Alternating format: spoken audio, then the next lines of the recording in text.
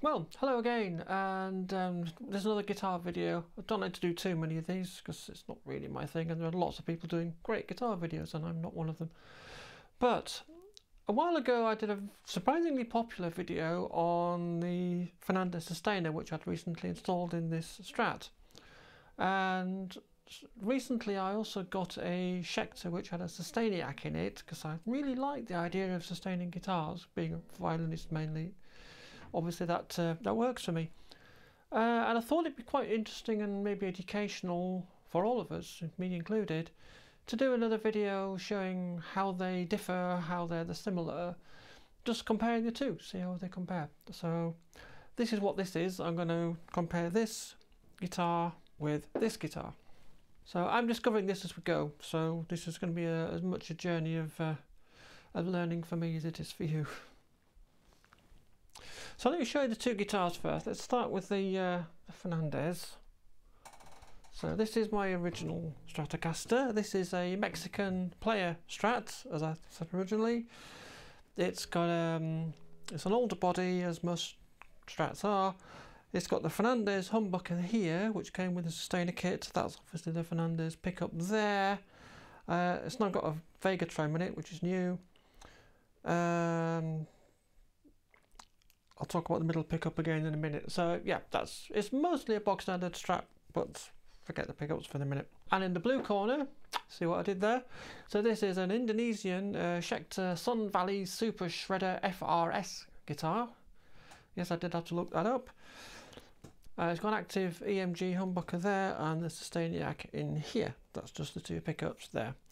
It's got Floyd Rose, the GK3i installed on that, don't talk about that. But otherwise it's basically from the shop. The Fernandes units seem to be easier to obtain, at least in the UK, as a box of bits that you install in a guitar.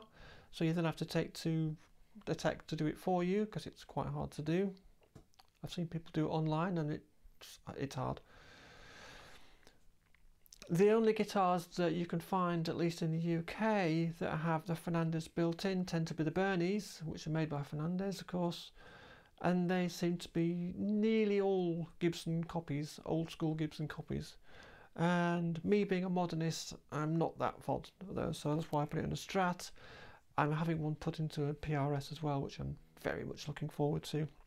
The Sustainiac, by contrast, is built into a lot of guitars at the moment. Schecter do quite a big range of guitars with Sustainiacs built into them. Ibanez do some, quite a lot of other smaller manufacturers also do, so they're quite common. And you can find them in nice modern guitars. Buying a Sustainiac unit looks a lot harder in the UK, at least. They have Sustainiac have a website which looks like a bizarre throwback from the 1990s, and I cannot navigate much on it at all. It's very difficult to figure out what the hell you need to do to either order something or even install it. If you buy one, I'm sure it comes with beautiful instructions. I don't know this for sure. But definitely the easiest way to get a Sustainiac is to buy a nice guitar that you want with Sustainiac, because you can almost certainly find one that's good. And I think that's the big advantage. So let's talk about the hardware first as it comes. So you've basically got the two switches here. They're the same on both. On the Schecter here you've basically got your on-off switch. You've got your mode control, which is normal, mix and harmonic. I usually have it on normal. And on the Fernandes we have on-off control and the harmonic control. Normal, mix, harmonic. Confusingly, the switch on the Fernandes is upside down compared to the Schecter. So the Sustainiac, down is on and up is off, which as an English person makes more sense to me, because that's the way how the light switches are. The Fernandes is more of the American mode, where up is on and down is off. So that's confusing if you've got both. Be very careful, because you can very easily end up with flat batteries if you don't watch that one. The Fernandes by default comes with an intensity knob, which is here mapped on the tone control on the Strat. It's an indented knob and sits normally in the middle, and I like it in the middle. Full on, that's the full intensity, and that's almost off.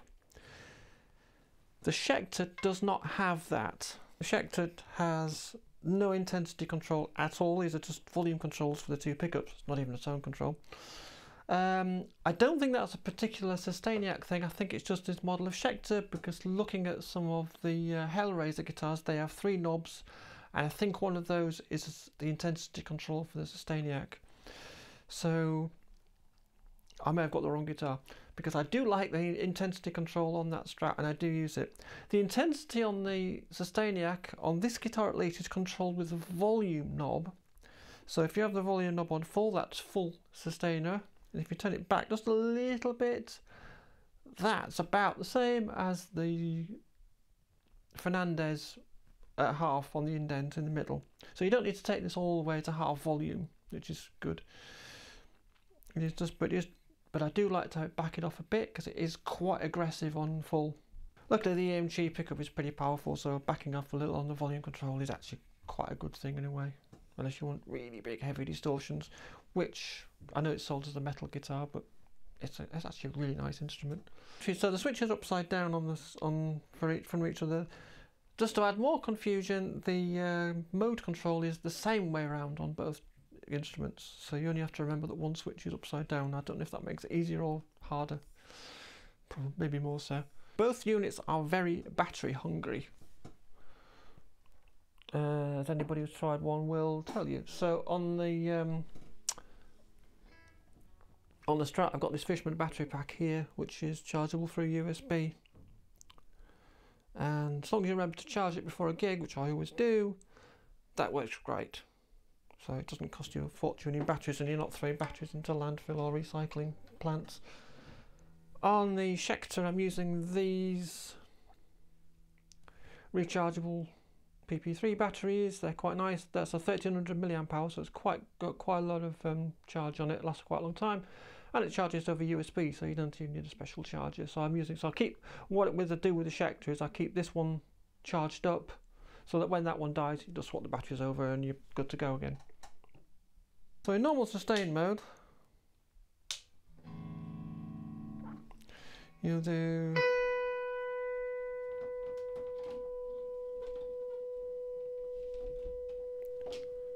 and that's the normal sort of mode in the middle of the Fernandes controller.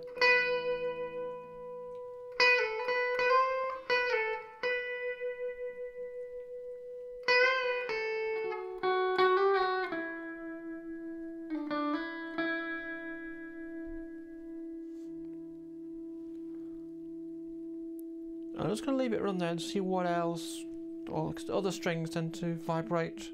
See, the Fernandes is quite good. There's not a lot of feedback anymore with this. If I turn this up full, where it's nearer what the Sustainiac does.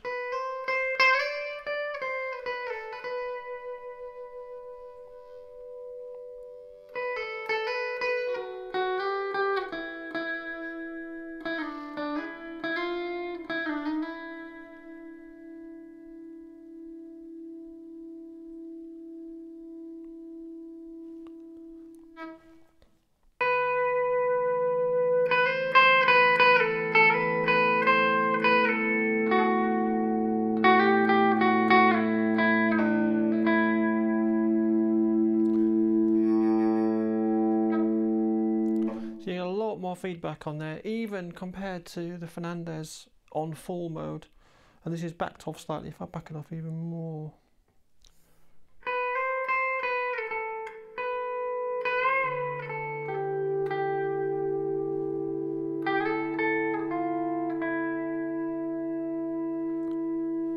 I find that A string vibrates a lot on the Schecter. You do have to hold it in. So you end up playing like this.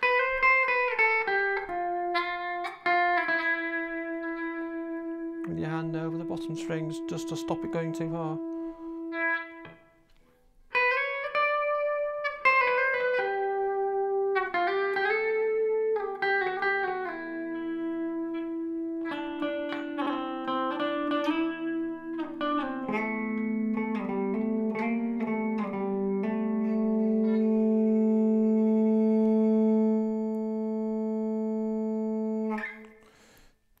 So I've now actually backed that off to almost halfway.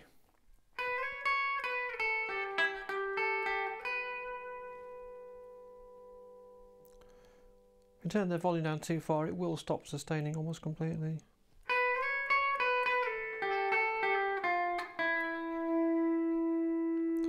There's a point on the volume control where it just starts to catch.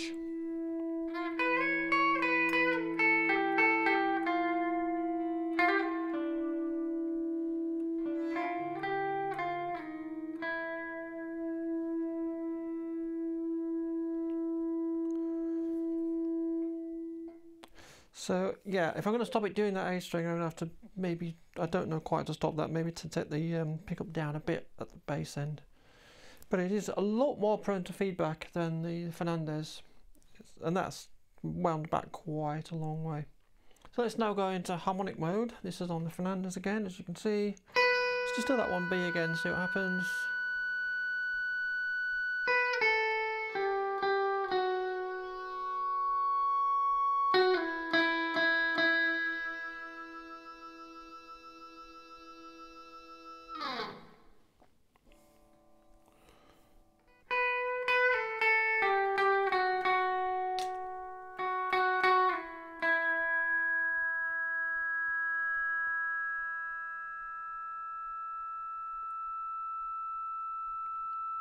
Slightly different sound there, I think. I mean, notwithstanding the fact that they're two very different guitars.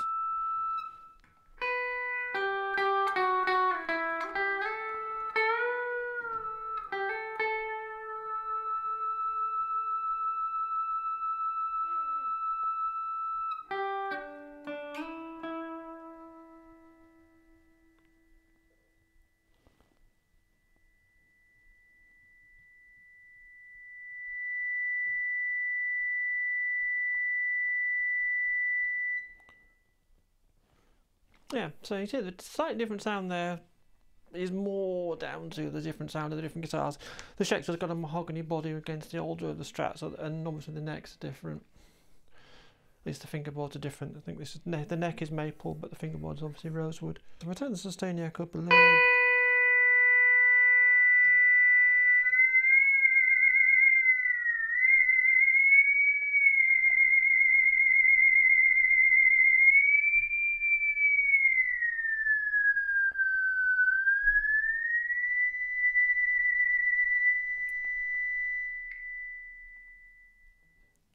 As you can imagine, that's superb with a lot of distortion. I'm not showing you with distortion today partly for personal reasons. I've got problems with my back, so I can't lift a great deal of stuff. So I'm doing this video with minimal gear.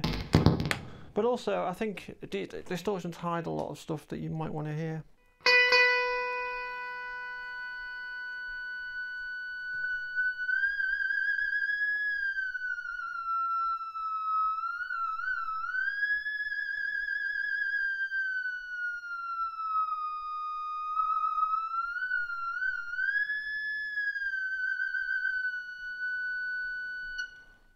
Can't recommend the Vega trim highly enough. It's a really easy install, provided you can do your own intonation. Superb device. The mix mode is basically the same as you put. So let's just quickly hear the mix mode anyway on the same thing. I'm doing single notes here just so you've got a bit of clarity.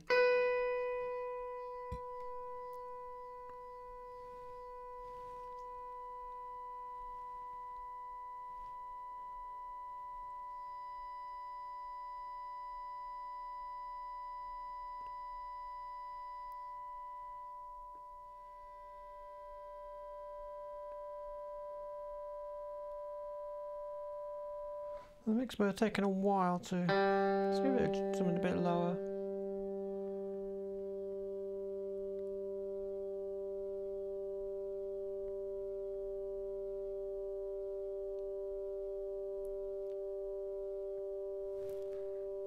Seems to take quite a while to get mixing on the Fernandes Sustainiac.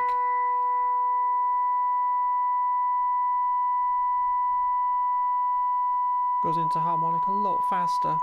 You can tune these things on the boards.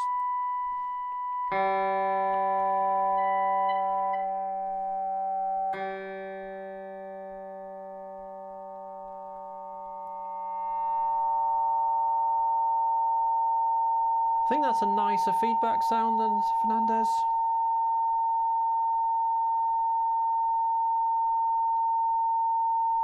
Feels like there's more harmonics going in there. I like the mix mode on this better than the Fernandes, I think, even though it also seems to tame the rest of the feedback on the lower string as well, which is good. I remember I complained about the feedback from the Fernandes when I did the original video, and I have tamed that a bit by adjusting some of the things at the back. So I may need to play with this to tame this a little bit. But I think feedback mode is generally really nice on this. So let's see what happens if I'm going to put it back to normal mode again, and let's just see what happens if I do just a really simple chord. See how those sustain.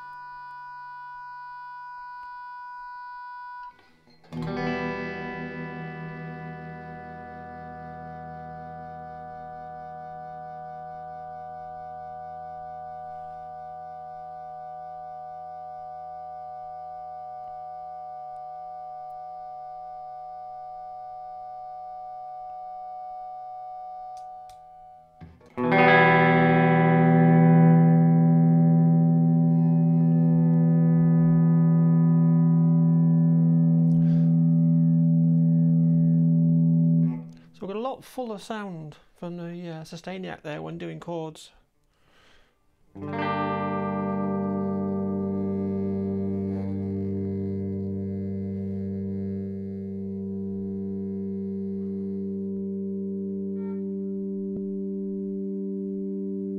See the D string really going there. You probably can't pick that up on the GoPro, sadly.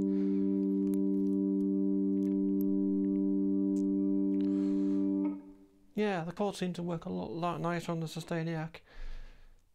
That's probably because it's penchant for feeding back into the bass strings more than the Fernandes does.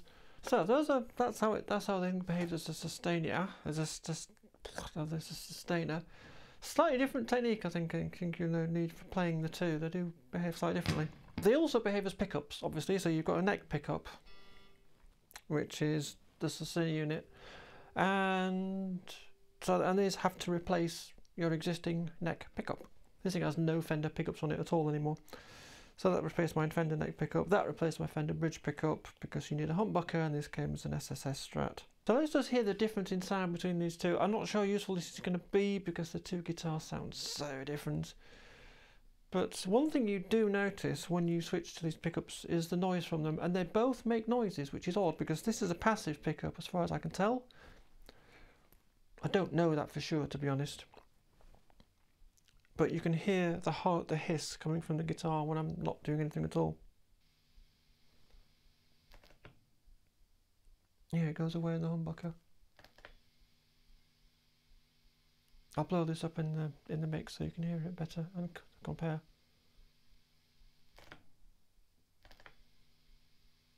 Oddly, the Sustainiac is also quite noisy.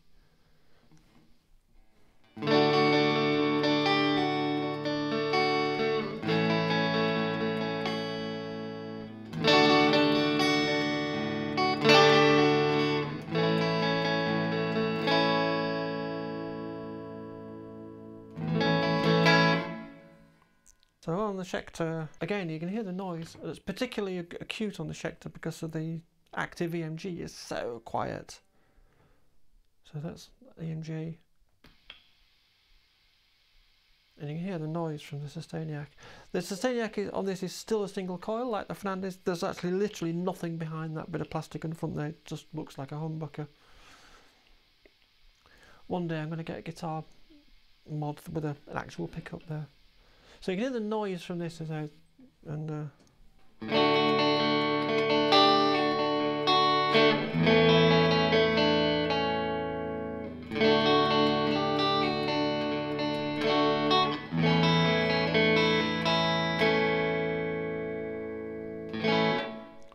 There's definitely a difference in tone there. It's hard to compare with the two guitars being so different. It feels slightly more. This feels slightly more trebly than the Fernandes, I think. But I'm not going to draw too many conclusions about that. The general takeaway is they're not a bad pickup. They're not a great pickup, but they're not a bad pickup at the neck. Quite usable, I think, particularly in a mix. The hiss annoys me on both, but in a mix it's probably livable, particularly if you're playing quite loud, and a bit of gate will probably take that away. I'm playing without any effects at all in this, just a little bit of reverb, so you can hear exactly what's going on. This is quite deliberate on my part. On the Sustainiac pickup is an active pickup. If the battery for the Sustainiac dies, that pickup also dies, but the EMG will carry on because it's got two battery boxes. So that battery box there is for the Sustainiac, and that's for the EMG. So if you lose one battery, you've still got one pickup. Okay. This is not true of the Fernandes. There is one battery that powers the whole guitar. If that battery dies, you've got no guitar. As I found to my cost a few days ago, when I'd left this in the cupboard for a bit, I'd forgotten the battery was dead. Picked it up, played a few notes on it, and then it died on me. I thought, oh God, what have I done? So yeah, if you put the Fernandes on a guitar, it becomes a totally active guitar, and it will not do anything without battery charge. That's worth knowing. The other thing I had with the pickup on the Fernandes is that it did not play well. These two pickups here did not play well with the Fender middle pickup I had. Now the Fender middle pickup was quite weak compared to these two, so it was the levels were quite low, but that I could live with that. You can lift it up a bit and see things. But there was some weird phase cancellation going on that I didn't like, and it gave a very hollow sound on positions 2 and 4, which I can't show you now because I since replaced this with a DiMarzio Area 58, which is what's in there now, and that works beautifully.